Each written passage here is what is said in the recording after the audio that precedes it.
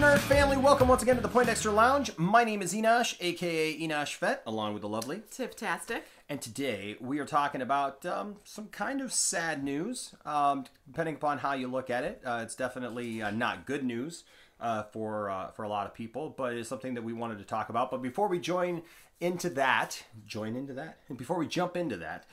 first of all, if this is your first time to the Poindexter Lounge, know this: the Poindexter Lounge is a place for nerds. That's right. It's a place where you and me and my crew can get together and talk about the things that we love. Things like TV shows, games, movies, sci-fi, fantasy, superheroes, Star Wars. I'm always waiting for you to pull the Ace Ventura and be like, and then go down the line of everything that we cover. So much more. And if that is something that you guys feel like you guys like to be a part of, please consider hitting that subscribe button. We are on our way to 10,000 subscribers, and we want you to be in on that, all right? So please join today. Also hit that notifications bell so that you know when we put out new videos, because that is all the time. That's right. And we have all kinds of other ways that we'll talk about later that you could become a part of this great, growing nerd community. Nerd! Nerd! But in the meantime, today we're talking about something that, even though it doesn't really affect us directly, I think it's a pretty big event that has happened here in the last couple days. And that is, of course, the news that Collider has basically shut down most of its daily operations and shows. I mean, there's still a channel. They're going to concentrate. You can take all of their, subscribers. There you go. They're going to concentrate on some other things other than what they've been doing the last few years. But I've watched a few videos now. I've seen what John Campea has talked about. If you're not familiar with Collider, Collider has been a website that has covered movies and TV shows and things like that for quite a while now, kind of like magazine style, writing articles and reports and stuff like that. And then John Campea, years ago, started a movie YouTube channel, I guess it was, as it were, and then that moved to him working with AMC Theaters, and they had AMC Movie Talk, yes, and that was their channel. And I remember discovering AMC back in about 2000, probably about the end of 2014, early 2015, before The Force Awakens. Force Awakens came out, and I loved it. I loved it. It was a lot of the inspiration for some of the early things that we did here as far as like talking about things. I mean, when we first started giving each other nicknames, because Enosh Fett was always my screen name on a bunch of different things. But, they would always, they had these different little handles when they started Jedi Council on there, and like with Christian Harloff and all of them, he was Darth Harloff and all that stuff. So when we started like doing movie stuff and reviews and stuff like that. That's when I came up with Grand Tiff Tarkin. That's when she came up with Grand Tiff Tarkin, and the boys came up with theirs, and so it's just kind of stuck with us. We weren't trying to copy them, but it just was kind of something that stuck. But it's been something that I really enjoyed. I mean, I remember leading up to The Force Awakens, I was watching Jedi Council constantly. We had an hour commute at the time, so we were able to put that on in the car. It was something that we looked forward to, and it was every Thursday, so we knew on our drive home that's what we watched as we were driving home. Yeah, listened to for whoever was driving. And that was the things we had this hour-long commute one way, and then it was an hour back. So on the way there, we'd watch old ones, and on the way back, we'd watch the brand new. We'd watch whatever, because they had a daily show of movie talk. And so we would watch or listen to the movie talk thing on the way down, or vice versa, whichever was out, and and listen to it. And there was always some great. I mean, it always was filled with great news. One of the things that I liked about it was that it wasn't just speculation. They had a time for speculation where they would talk amongst themselves and stuff, and what's this going to be? What's that going to be? But it was it was news. It was real things. It wasn't like this Mike Zero stuff, that it's like, I'm just going to throw anything against the wall and hope something sticks. It was, hey, this is what's come out. This is what's being talked about. What do you guys think about it? And I always appreciated that. And you know what? I don't always agree with John Campea. I don't always... You've actually gotten angry at John Campea. I have a couple of times. Now, I do agree with him fully on Man of Steel. Like, he takes a lot of flack for loving Man of Steel, but I love Man of Steel, and I think it's one of the greatest superhero movies ever made. I haven't always agreed with Christian Harloff when it comes to Star Wars, but a lot of things that I do. You know, Mark Ellis was one of my favorite people on there because I always just liked his personality. And of course, John Schnepp, I felt like he represented the nerd culture so well in everything that he did, hosting the Heroes show. And then he did the documentary about the Superman Lives movie. And I remember watching that. And it's just all those things. And unfortunately, he passed away, you know. And it just seemed, though, over the last couple of years, that magic seemed to start dying down. Yeah. You know? And it's unfortunate, you know. John Campea left. Well, first of all, AMC sold it to Collider, and Collider came in. And I remember when Collider came in, we thought, "Oh, what's this going to be? It's going to be different," you know. But you know, well, because they started that we finally found them, and we were excited, and we loved watching them, and then all of a sudden they went away, and it was just like, okay, what we found we loved it just went away, and then Collider started, and then they all kind of went there. So it was like, oh, okay, at least we have them there. Yeah, well, and I was concerned, but you know, Collider really stepped it up. They put a lot behind it. The quality was there, and you know, it looked great. You know, they had a great cast of people. Yeah. That brought you, you know, news and stories on a daily basis, and you felt like it was legit. It was good. It was my favorite place to get movie news for the longest time. Yeah. And it was fine for a long time. But then you could start to see how things were kind of changing. Like it wasn't always on the surface, but you could kind of see from watching the shows how things would slightly change a little bit. And then John Campea got really busy doing other things. They had him doing other projects, and he would leave for a little while and come back. And I don't want to say that the whole thing hinged on John Campea, because I think that it would have done fine even without John Campea being there. But he was funny when he did his rants. Yeah, you know. But I feel that I watched a video yesterday of John just briefly addressing this. And he said over and over again in that he wasn't throwing them under the bus or anything like that. But he just said, you know, that he tried to, when things started going down, because at one point they were doing like over 100,000 views a day. And when it got bad, it was only like 10 to 15,000 at the end here. And that he would have dinners with them. And, you know, with the people in charge, with the leadership. And just tell them, you know, look, these are things that I think you should do. These are things that you're doing that I think you probably should get away from. And that they just didn't want to take that advice.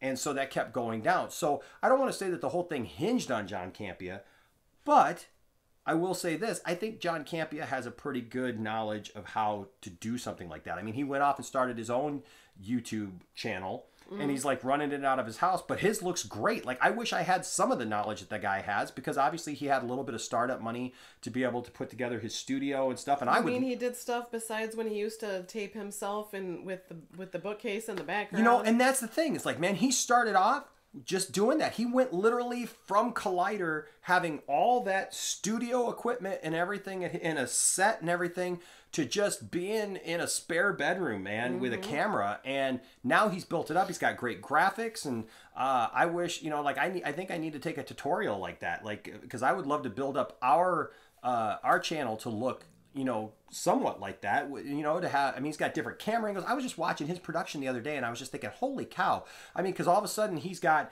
different camera angles. He's got people in other, you can tell that it's another part of, you know, his house or whatever, or another part of the room that he's in, but it's made to look like, you know, it's a studio where he's got other guests who are now on the show with him and helping him go through the stories and stuff. And I saw yesterday when he was talking about this, it would be the main camera angle. And then all of a sudden it would cut to this other camera angle that'd be just off at the side as he's looking at the main camera. And I noticed, like, the production value. I noticed these things because even though we only have what we have here at our house doing this stuff, I've worked in a lot of production stuff, and I can appreciate it because, like, he had a moving camera.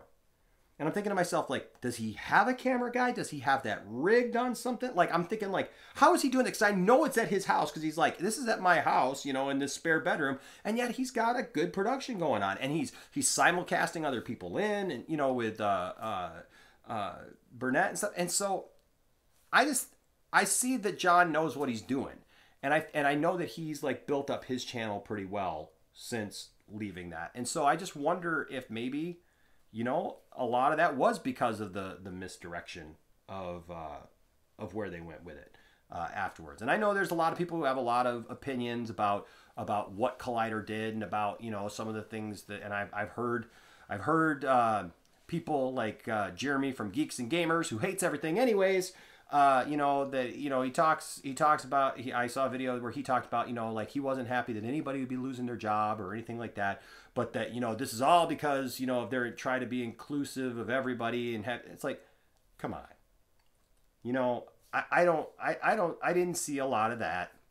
I just saw that, you know, they had differing opinions on their shows, but, you know, I think really where I started to realize that I didn't think that it was going to be around much longer was when Christian Harloff left. Because you can like Christian or not, but the reality is Christian has become a very important part of the Star Wars community, you know, and the movie reporting community.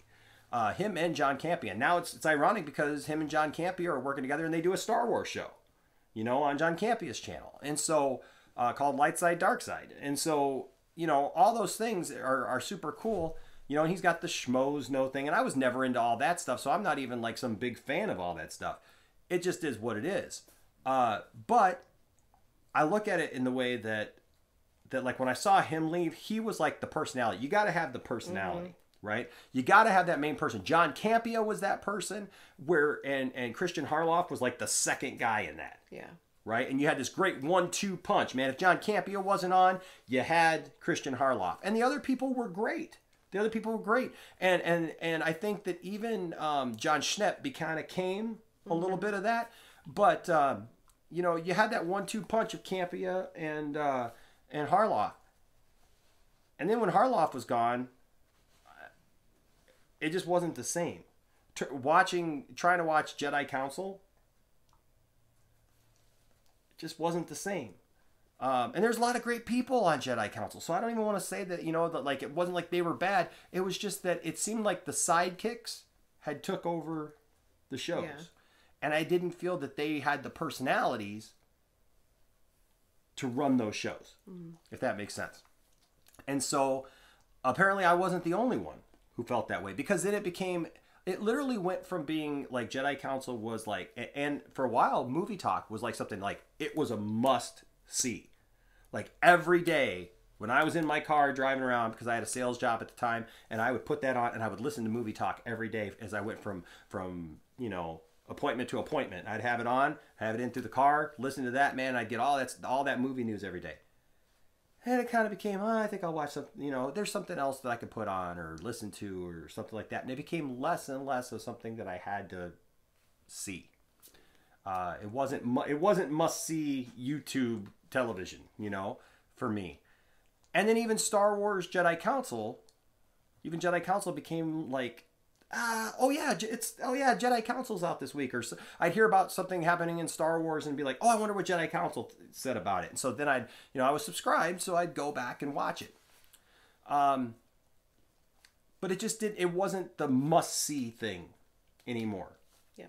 And so, you know, I don't think it's ever a good thing when, you know, even if you don't agree with everything that Collider's done, or the way that they run their business, like John Campea said, you know what? This may turn out to be very good for Collider because Collider has a different way of doing things, right? It's unfortunate that they took something that was really good, and now that's gone, you know, because of the way that they managed it, and now they're going to move on to something else because that's going to be a big hole, you know, that's gone now, and unfortunately, it's unfortunate that there is right now not a lot of positivity in the reporting world. There's a lot of channels doing reporting and movie stuff, and we do movie stuff and we talk about it, but there's not a lot of channels out there that are doing positive stuff or neutral things where they don't have an agenda to either tell you something negative about everything or be that way, you know, or just give you their spin on it. Which I think that I feel like Collider towards the end started getting to that they were putting their spin on it, but it wasn't always like that. And so, you know, it's sad. I obviously we feel bad for anybody who lost their jobs, and our hearts go out to them. But I think there's a lot of talented people on there, and I feel that they'll probably land in, you know, in good places. So, you know, good for them. Look forward to seeing them, you know, in the future and seeing what they're able to do. But it is definitely the end of an era. As far as the YouTube community, for those of us who have been around for a while and watch this stuff. And so that's why I wanted to do this video. I wanted to do this video about that and just say, you know, hey, thanks. Really more thanks to John Campea, thanks to Christian Harloff, thanks to a lot of those original, that original crew back then that did those videos that got, you know, through AMC and then early Collider stuff that really, you know, did that. And then, yeah, thanks to those, you know, who were still doing it. But, you know, especially those early crews, they were inspirational, and they made us want to talk about movies and, you know, and talk about the stuff that we love, that we talk about, you know. I don't know, Tiff, what do you have? You have anything that Pretty much said it all. I know, but it's something I know that I wanted to talk about, you know, but I didn't know if you know, I mean, you watched all that stuff with me, so, you know, I didn't know if you might have something that you just want to, you know, that you got, because there was a lot of women who came through. Ironically, her name was Tiffany. Yep, Tiffany Smith. Yeah. But I loved her. I loved who's the girl that I don't remember the names as much as you do, because you watched it a lot more than I did. But yeah, she was a lot on Jedi Council at the very end. Yeah, I know who you're talking about. The name is at the tip of my tongue. I know, I can't think of it right now either. I can't think of it right now. I know who you're talking about, yeah. She's got the straight hair, shortish. Yeah. Yep. Yep. So, I mean, there was a lot of cool, which I thought was fun watching those shows, because, I mean, I did agree half the time with John Campea. I didn't like his attitude sometimes. But, you know, very knowledgeable, knew what he was talking about, knew good or bad, he knew what was going on. But I did like the fact that you had people like, you know, Tiffany Smith and, you know, that other girl that I was trying to think of. Just because it's like, it goes to show that there are women, you know, that just you are nerdy and knowledgeable and, you know, can talk certain guys, you know, in a circle just when it comes to nerd stuff. I mean, that's why I'm excited about the Disney thing, is just because it's like, I want to go there because I feel like a 5-year-old kid knowing that I get to stand next to the Falcon to take a picture. That I need, you know, that, you know, all these little things that, you know, kids get excited about, and I'm going to be 40 and I'm getting excited about being able to be there and just to experience all that. Yeah. And so to have women on the show like that were just, you know, just as knowledgeable, if not more at times, that it was just cool to kind of have that too. Yeah. And I think that's awesome because over the course of the last year or so, like, we have made female friends who are big nerds just like us. And it wasn't just having women sitting there at the table just to look pretty, just to say, hey, we have women here. That's like, right. They actually Not knew the what they were talking about. Like the spokesmodel person, like just announcing stuff. Well, Tiffany Smith, I thought she was pretty and she was funny and she was knowledgeable. So it's like she was the whole package, and it was one of those things that I loved. Yeah. And that's why I liked her. Yeah. And I think that's great. And I know that we have a lot of women who watch the channel here, and they're just as much into this stuff as we are. And I think it's good for them to see somebody like you, even, who, like, this is your thing. Like you've told the story. Maybe you can tell it now. Like, when people used to tease you about liking wrestling. Yeah. You know? And that's the one thing where I feel that, you know, to quote, you know, the faith that we both have, you know, but I know that I felt that God knew what he was doing when he gave me boys, because I wanted girls so badly, because I was like, I wanted a girly girl, I wanted the dresses, I wanted the Barbies, the makeup, all that stuff. But when I ended up having kids, I had 2 boys. And when I remarried, I had another boy. So I have 3 boys. And so I was sitting there thinking, 4 to count me. Yeah, you know, it's what it feels like sometimes. But it was one of those things that I thought, man, well, I don't get to, you know, do the dresses, but every single one of my friends has girls, so I can, you know, get that out of my system. But it's like, you know what? God knew what he was doing, because I love baseball, I love hockey, I love football, I love wrestling, I love all this stuff. And it's like, people used to make fun of me for it, but it's like, that's what me and my brother grew up with. He would steal my Barbies and I would steal his He-Men. And, you know, we were playing with our toys back in the day. And so it's just one of those things where I can be the girly girl. I can dress up. I can do, do what I want to do, but yet I get to enjoy all those other things. I get to enjoy the Star Wars and having all, the boy things that, I always felt like a tomboy anyway growing up, but it's like now that's like something that I can wear proudly as a tomboy, a nerd, all these things that people would make fun of you for when you were younger.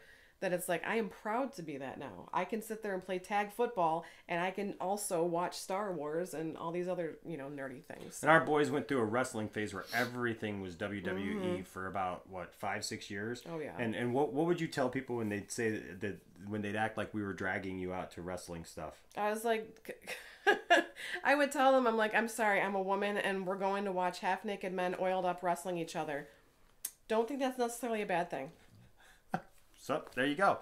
It just is what it is. Plus, they just kick butt. Yeah, and so fun to watch. So, like I said, it is the end of an era, and I know a lot of you guys, have watched those same channels that we have, and you guys, get your news from a lot of the same places that we do, and but we just love to talk about it, and so we're inspired to talk about it by some of those people that came before us. I think the problem is there's not a lot of inspiration coming out nowadays. Anything positive, at least. Yeah, there's just not a lot of positive inspiration coming out nowadays, and so so I appreciate those days when there was a lot of positivity and inspiration, and it made us want to put up a camera and talk about the things that we love, with you guys, and then that has led to you guys being here, almost 8,000 of you guys now, and we're shooting for 10, and so but when we do live streams and you guys are in here, and a lot of you guys have become like family to us, and we're just appreciative, and that's why we call you our nerd family, because we're so glad for each and every one of you guys, and we love having you guys as part of our life. And if this is your first time here, that's what we're all about. That's just who we are. We're nerds, and we wear that proudly. And I actually had somebody comment on one of our videos not too long ago, because we say we're a place for nerds, and I don't know who this person was, but they were like straight out of the 80s or something, some bully out of the 80s. It reminded me of like a stupid like a Revenge of the Nerds movie or something like that, because they literally commented, "Oh, you're trying to make nerd a positive thing. Oh, that's never gonna happen. You're just a bunch of nerds." And too late. I was like, "Did you not see what we call the channel?" All I can think of is that dude is like, nerd. Like, I think you're missing the point. Yeah, we're nerds. We love it. We love nerd culture. Yeah, we what? Love, jealous? And if you haven't noticed, the rest of the world is pretty much into the same stuff that we're into. So, nerd culture is taking over. Lounge for a reason. That's right. Yeah, they had a problem with our name Poindexter, because they were like, yeah, that's a negative term, because you're a nerd and whatever. And I'm like, not to us. Not to us. We look at it as a fun place to get together with our friends and talk about this stuff. So, but yeah, I just wanted to take a video and just talk about what that meant to us, because it truly is the end of an era, and it's a time past from something that was part of our life for a long time, and especially now this new era of Star Wars and new movies, and the Marvel movies and a lot of the DC movies and stuff. A lot of information has come through these shows on through A&E and Collider, and so I'm sad to see it go. Even though at the end here I haven't watched it religiously like I used to, it's still sad, to see. Because you're making your own videos that they taught you how to do. I know, and so it's one of those things. It's like when you have like a store or something in your town or whatever, and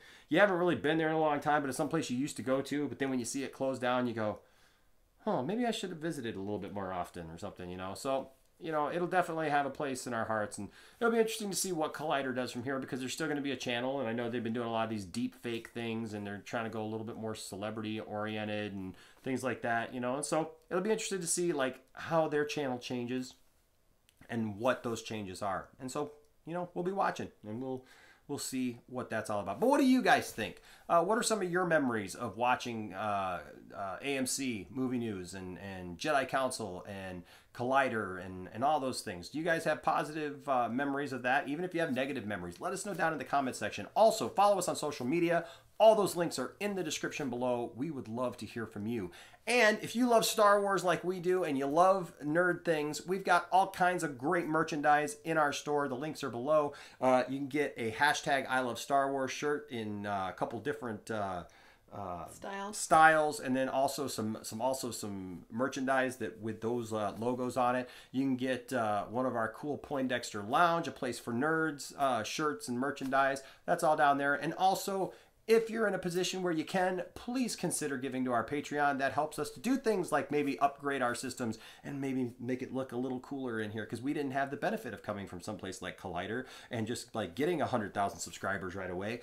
We're having to work at it the hard way. And so we would love for you to be a part of this growing community that way, and we would appreciate your support. And there's all kinds of cool stuff that you can get through that. We work on like putting out videos just for them, and yeah, so become a part of that today, all right? Well, I think that's about all we got for this one, but yeah, it's definitely some things to think about, and I'm glad that you are on this journey with all of us. Until next time, my name is Enosh, aka Enosh Fett, along with the lovely Tifftastic, saying there's no more Collider, but we're still here for you, and we will be for a long time here at the Poindexter Lounge, unless the whole COPPA rule shuts us down this year. We'll have to wait and see. Until next time, guys, bye-bye.